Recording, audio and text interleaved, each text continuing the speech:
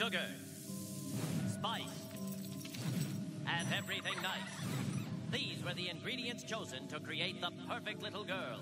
But Professor Utonium accidentally added an extra ingredient to the concoction, Chemical X. Thus, the Powerpuff Girls were born.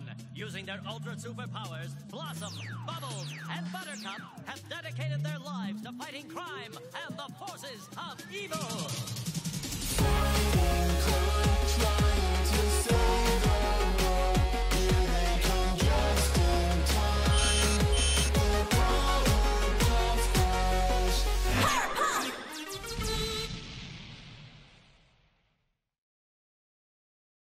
Hey girls, I'm back, better than ever, and with bleached eyebrows.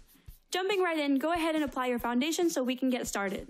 We will be doing the makeup on Bubbles right now, but just note that they are triplets, so the makeup for her will be the same as the other two, just with minor changes, which I will show at the end.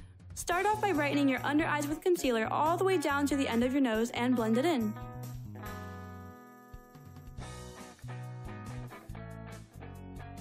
Next, you want to set that so it stays in place. Be sure to powder the rest of your face too.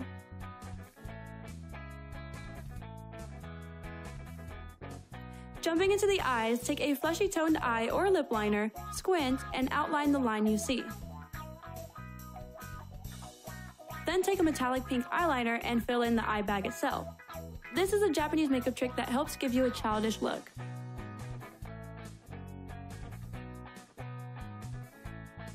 Next, apply white eyeliner all over your eyelid so the makeup pops.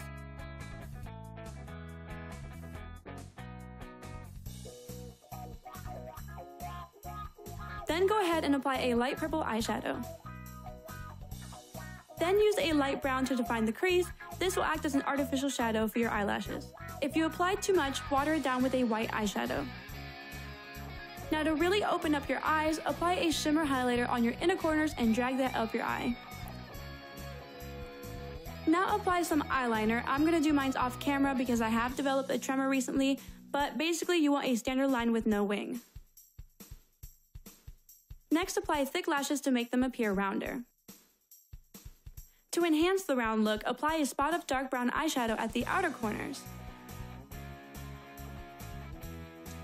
Then just apply white eyeliner to brighten the eye.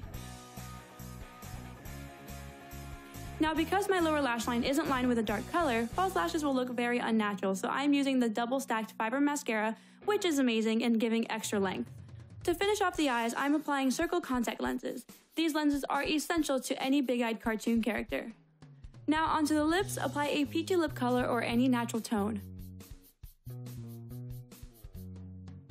To get a childlike pout, apply a red liner around and in the inner corners of your lips and blend it out.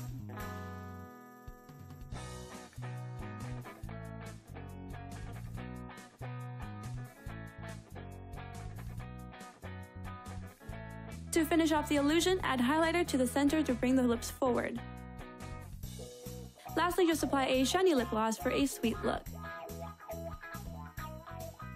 Now children have very petite noses, so apply contour around the tip of your nose into a triangle to narrow it down if you need to. Again, to finish off the illusion, apply highlighter at the center. Okay, now onto the final step. We are applying blush under the eye and then dragging it down the cheek.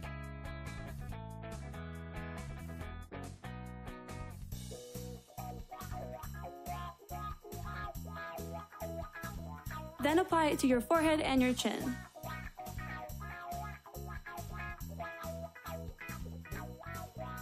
Now for Blossom, I just used a ginger eyebrow pencil to fill in my eyebrows very lightly, and then adding some freckles with brown eyeshadow. And I erased a bit of the top lip to give her lips a thin but plump appearance. And for Buttercup, we just darkened and thickened the eyebrow with a dark brown eye pencil and removed the majority of the lipstick to leave her with a rosy thin lip. And so, once again, the day is saved thanks to the Powerpuff Girls. So that is all I have for you guys today. Thank you so much for watching. Don't forget to subscribe so you don't miss any of my future videos, and I hope you guys have an awesome day. See you guys next time. Bye!